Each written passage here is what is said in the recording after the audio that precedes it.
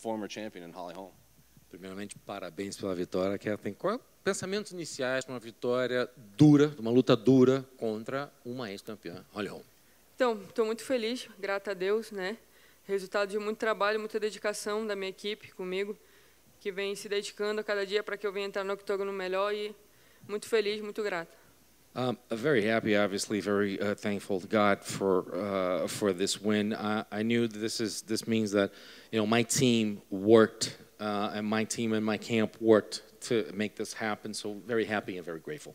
I would assume Holly, given that she was a former champion and has been in that top 5 for so long, was an opponent that you had watched a lot in the past or studied knowing you would eventually fight. So now that you have fought her, was that the type of fight that you expected when you would enter the octagon with her? Por conta da Holly ter ficado tanto tempo nesse ranking top 10, é uma pessoa que imagino que você já viu muitas vezes e sempre esperou o momento de lutar, mas já acompanhou muito da carreira dela.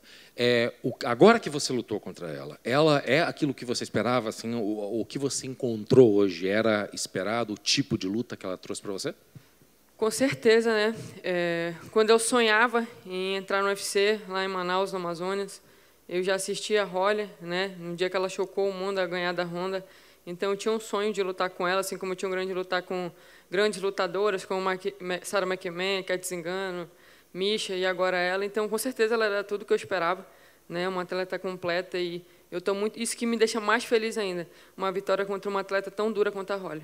As I was growing up and watching MMA in Manaus, Amazonas, I still remember, and I admire her. And when I had the dreams of coming to the UFC, I watched her shock the world and beat Ronda Rousey. And just like other fighters just mentioned, Miesha Tate and others, I've always wanted to fight them and want to be a part of this. So obviously, ever since I started, I've always wanted to fight her. That standing arm triangle looked pretty tight. Her head was going red. Were you surprised she popped out of there? A hora que você estava de pé, estrangulando ela, pareceu bem apertado. Você se surpreendeu que ela conseguiu sair dali? Então, eu achei que ela deu uma leve batida. Eu até comentei com a minha equipe e eu senti que o árbitro estava se aproximando. Nisso, eu olhei para o árbitro para ver se ele ia parar e ela aproveitou esse momento e ali com aquela experiência dela, a malandragem acabou saindo, mas a vitória é nossa, né? Os planos de Deus jamais podem ser frustrados. So yeah, I felt pretty good about that, and I thought that she actually was doing a little light tap, and I saw the ref coming close, and when I looked over to see him coming close, I think she took the opportunity because I looked away from what was going on, and she escaped me. But, God's plans, they can't be denied. And I think it was the final round. You hit her with a spinning back elbow that connected flush, like full force. Have you ever hit someone that hard and have them just walk through it like that? No final, no último round, você deu uma girada e uma cotovelada nela, que pegou. Você já bateu tão forte desse jeito em alguém? Então, isso aí é uma técnica que agora o mestre Dedé, né, mandou eu fazer, pediu para eu fazer. E eu estou fazendo agora e eu acredito que não pegou em cheio, né? Pegou de raspão. Se tivesse pegado em cheio, acho que poderia ter acontecido nocaute, mas é um trabalho que a minha equipe está fazendo comigo e cada vez que eu entrar naquele octógono eu vou estar mais completa. This is actually something the Master Dede Pederneiras actually has told me to do. This is something that we've worked on. I did not think it was a full-on hit. I think it kind of rubbed her, let's just scrap a little bit. It wasn't full because if it was, it would have been a knockdown. But it's something that we worked on a lot, and we're going to keep on doing these things. And finally, they showed your corner cam between going into the final round. Your coach was obviously very fired up. It even sounded like he said you might be down 3-1, you might need the finish. So when you did finally reach the judges' scorecards, how confident were you that you had done enough to get the decision?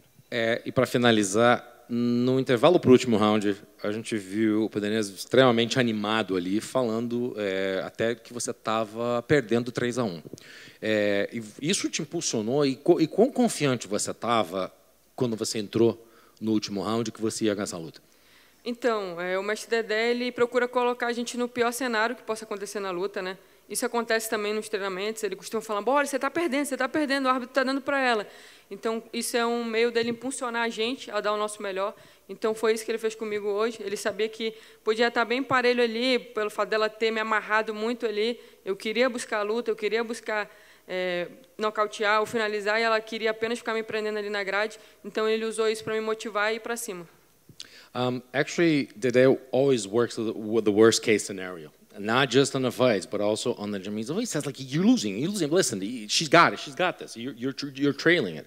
And yes, it's something that he uses to propel us to actually win and to find more to actually go for a fight, to look for a fight, to look for a win.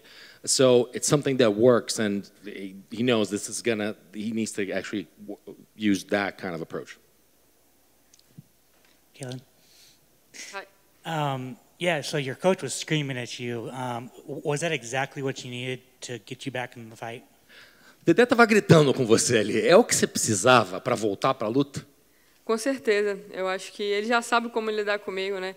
Acho que cada atleta tem um jeito, né, que você trata. Então ele sabe ali que ele tem que gritar comigo ali para poder tirar meu melhor.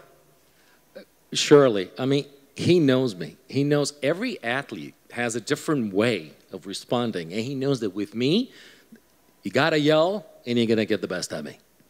And finally, for me, with the rematch between Amanda and Juliana just announced, would you be open to rematching Irene Aldana down the line, or I guess next?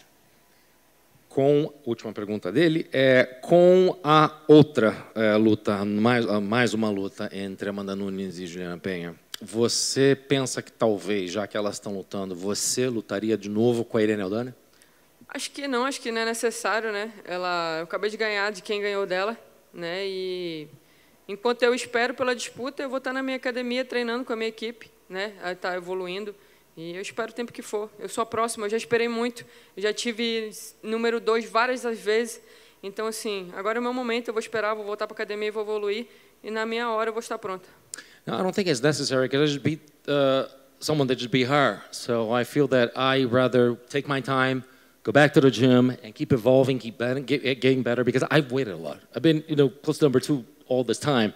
So I just feel that I will take whatever time is necessary and just wait for the winner there. Congratulations. Parabéns de novo. Who do you think wins between Amanda and Juliana in Dallas? Agora, seu palpite entre Amanda e Juliana lá em Dallas. Cara, pela história da Amanda, por tudo que ela fez, né, no MMA feminino, tanto no peso galo como no peso pena, muito se diz que ela vai se aposentar, a mídia especula muito. E se ela for realmente se aposentar, eu gostaria que ela ganhasse, né, e se aposentasse como campeã. Eu acho que por tudo que ela fez, ela merece, mas, cara, o cinturão é meu sonho, independente de quem seja adversário. Claro que eu não gostaria de estar enfrentando uma compatriota, né, mas é meu sonho que está em jogo e quem for, eu vou estar pronta. For all her storied history and for everything she's done for female MMA and not only at bantamweight but lightweight as well, I think that even if this thing about her retiring after this, I would obviously like her to win, but as far as I cannot choose opponents, and it's my dream that's at stake here. So all I know is that I'm going to fight for the title, whoever wins.